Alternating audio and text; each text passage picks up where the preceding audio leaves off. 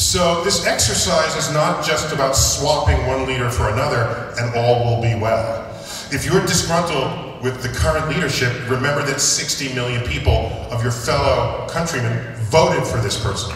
So swapping people doesn't change the electorate, it only changes who got elected.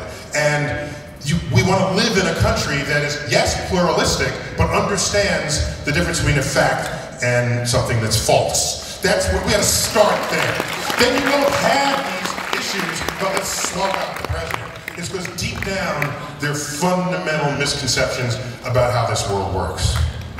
Yeah.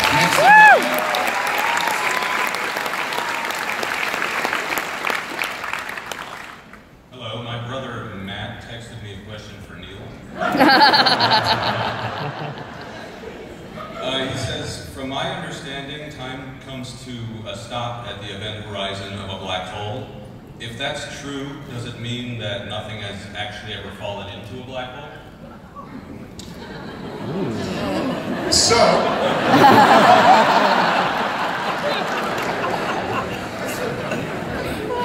when you get to the event horizon, basically time stops. There was a New York Times science writer, Walter Sullivan, a few decades ago, who, when he learned this, he wrote a book called Frozen Star, which is the description of this state right at the event horizon. So what we see fall in, we watch their time get slower and slower and slower, and ultimately it just stops right at the event horizon. If you are that person falling in, you just fall straight in. And you watch the entire future history of the universe unfold before you. And a bit of this was captured in a scene in the movie Interstellar, where they go down near the surface of the black hole, and what is it, 20 minutes for them is 20 years for the fellow up in the spacecraft. So this difference in time is real. We measured in our laboratories, so yeah. That's the answer. Next in line, please. Yeah. Time is short, so let's make this quick. We can do a relativity thing and prolong it if you need to, yeah. Only from the point of view of people waiting outside. Hi, what do you think of the realism of the Space Force? Who's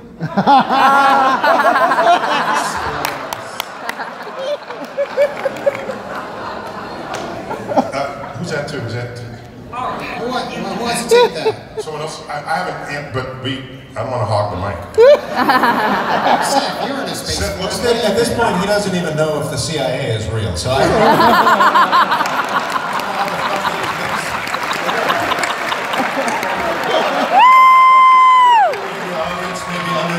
oh, sorry.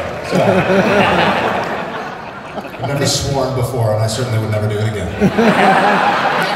Next in line, please.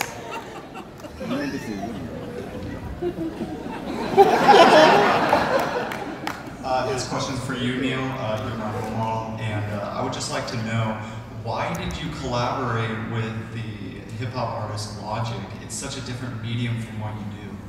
Yeah, thanks for that question.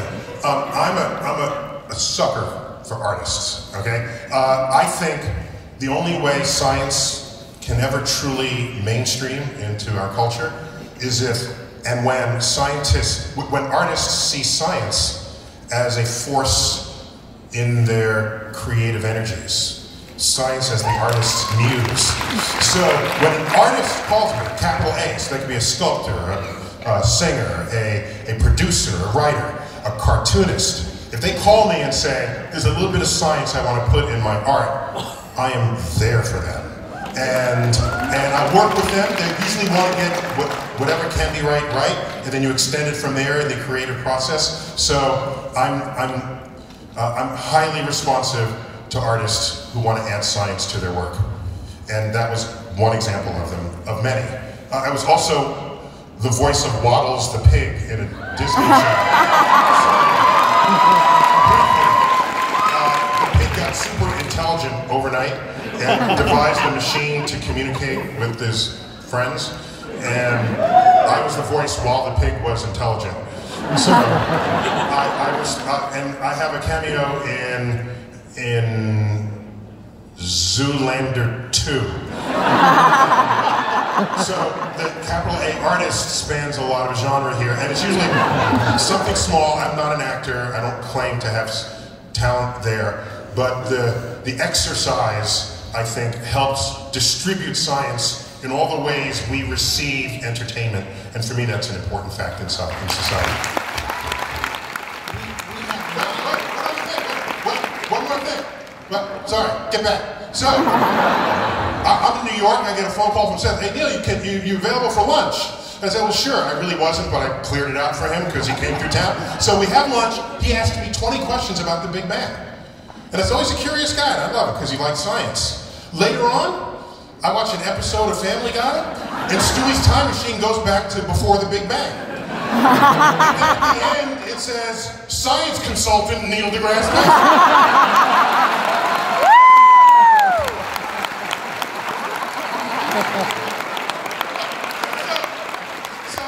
So, what I'm saying, I'm there for the artists when they need it. I am sorry to say we are out of time. We could go on, couldn't we? Yes! Wait. There's someone online dressed like Carl Sagan. You got to bring him to the front of the line. Can you come up, Carl Sagan?